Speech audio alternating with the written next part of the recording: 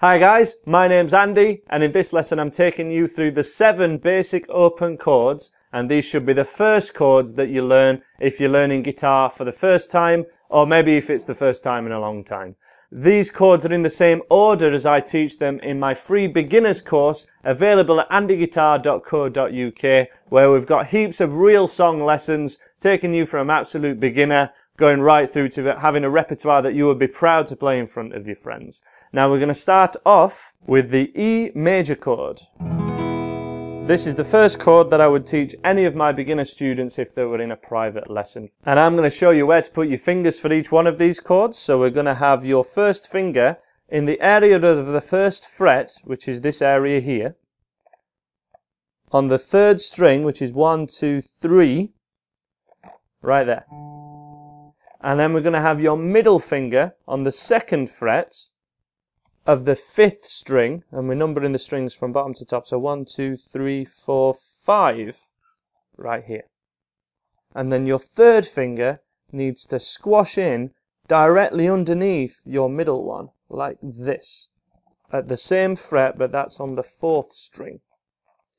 And then if we press down with your fingers, tips at a 90-degree angle, and we leave plenty of space here so that we're not touching the bottom of the guitar, that should ring out really great. Now these chords are called open chords because they include open strings. So we need to make sure that these open strings, specifically these thinnest 2, are ringing out by not touching them with the underneath of your first finger or the palm of your hand here. It's really important that you get this first chord in really good form because it sets you up to be able to do all the rest of these chords, which we're going to learn from this E, because our second chord is the A chord, and I'm going to change from it by doing this. This is our A major chord. Now what we did was, when we were on the first chord, we keep our first finger down, and we're going to call that our anchor finger, and we're going to slide that just over the metal strip that goes down over that metal fret, but keeping on the same string so it never actually lifts off. And we're going to move your middle finger just above at the same fret, but on the string directly above. And then your 3rd finger goes directly below that string which your first finger is on. So essentially we've got 1, 2, 3 if we're learning this chord afresh. Now, because this is the second chord we've done, we actually want to strum it from the 5th string here, from the next string down.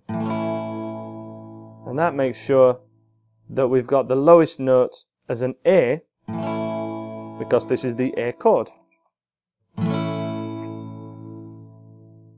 Now, these first 2 chords are in line with level 1 of my beginner's course, and that level is all about mastering the change between the E and the A by keeping that first finger down and sliding over. The next chord we're going to learn is the D chord. So this chord, again, we can keep our first finger exactly where it is at the same fret, but it would be great if we could move it this way just a little bit, because when we're at this side of the fret, everything rings out a little sweeter than it does at this side of the fret. Everything sounds better when we're just here. And this is our D chord. A very bright, happy sounding chord. And we have your first finger, again where I said before. We've got your middle finger on the 2nd fret of the 1st string. And then we make a little triangle shape by having our 3rd finger at the 3rd fret of the 2nd string here. So 1, 2, and 3. And then we strum from the 3rd string from the thickest one, because that is the open D string, so E, A, D, and they're our first 3 chords. Nice and logical. To check that these chords are ringing out great, you'll want to do a strum with them, and then pick each individual string, and then do a final strum. So strum, pick, and strum. That way we're checking that there are no strings that sound a little bit like this. Okay, so if we've got any strings here that aren't ringing out for you, a great tip is to make sure you're on the tips of your fingers. You want to be right at 90-degree angle And you want to make sure that none of your fingers are hitting the string underneath, and we're allowing a little bit of room, as I say, not touching the bottom of your guitar. And it's E, A and D chords that make up level 2 of my beginner's course. The next chord we're going to go for is a G major chord, and it's played like this.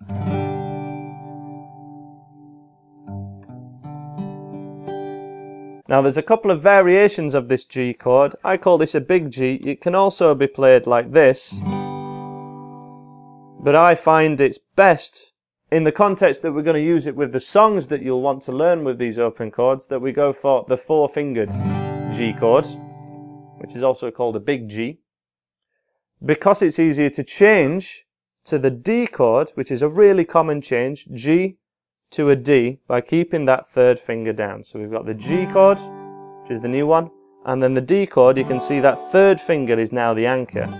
And in fact we can go from all these 4 chords, 4, 3, 2, 1, and we never actually lifted off all of our fingers from the fretboard. We've always got 1 finger down, we've always got that contact on the fretboard, which I think is really important and really helps your changes. So for our G chord, we have your 1st finger at 2nd fret of the 5th string, middle finger 3rd fret of the 6th string, the thickest one, and then it's a bit more of a stretch for your 3rd and little finger, which are both at the 3rd fret of the thinnest 2 strings. The middle 2 strings are open, so we want to make sure that they ring out and that you haven't accidentally got a finger on them. Remember to stay on your tips.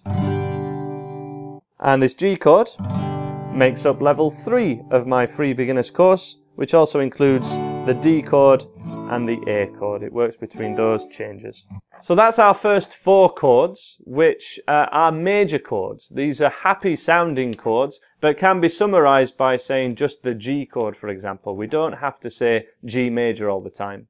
But the next 2 chords we're covering are minor chords. Now these are sad sounding chords, and if music is an expression of emotion, we kind of need the happy and the sad, and it's the mix that makes things sound really good. And these chords are actually, if anything, a little bit easier than a couple of the other ones. The first one of which is probably the easiest. This is the E minor chord, which I encourage you to play with your first 2 fingers. So we have your 1st finger at the 5th fret of the 2nd string, and then your middle finger directly underneath it, leaving the thickest E string, because again this is the E chord. You can play it with other fingering, so your middle 2 fingers, but I prefer your first 2 fingers. Then we've got an anchor finger between the G and that E minor. So again, we can go through all our chords and not have to take off all your fingers. The next one is the A minor, and this is the chord. Now this one's so easy because it's actually the same shape as the first chord that we learned, which was the E major. So this is our E major chord. But get this, if you move this down a string, it's suddenly a whole of a different chord and it sounds sad. And remember, we want to strum from our open A string and not strum that thickest E note, because this is an A chord, so we still strum from that open A string. There aren't too many songs that use just minor chords, but there are a few, and they make up level 4 of my beginner's course. The final chord we're going to go for in this lesson is a C major chord. Now this was actually the first chord that my older brother taught me when I was around 9 or 10, and it's a little bit more of a stretch, so it's not ideal for an absolute beginner, but it is really commonly used. And this is our C major chord. So we got 2 fingers where they were actually on the A minor chord. First finger, 1st fret of the 2nd string. Middle finger on the 4th string, 2nd fret. And 3rd finger, bit of a stretch, 3rd fret of the 5th string. So we have 1, 2, 3.